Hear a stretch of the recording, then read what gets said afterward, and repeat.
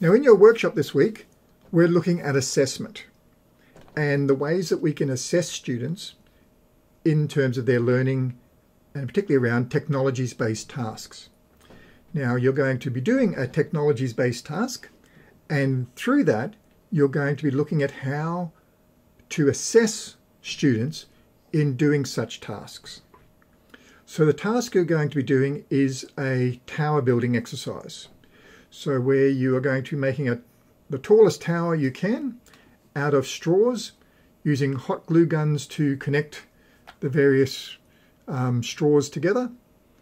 And as an additional task, beyond making it as tall as you can, which doesn't fall over, you will also be putting your tower on a shaker table that will simulate an earthquake, and your tower needs to stay up without falling down. So two elements in there.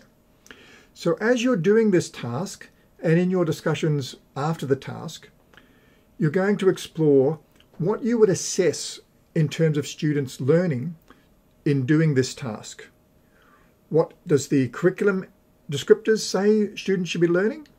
What are the other things that students could be learning in terms of the cross-curriculum priorities, the general capabilities, and the thinking skills that students could be developing as part of the task? How would you measure these various elements? How would you develop them into a criteria sheet and the standards that would be involved?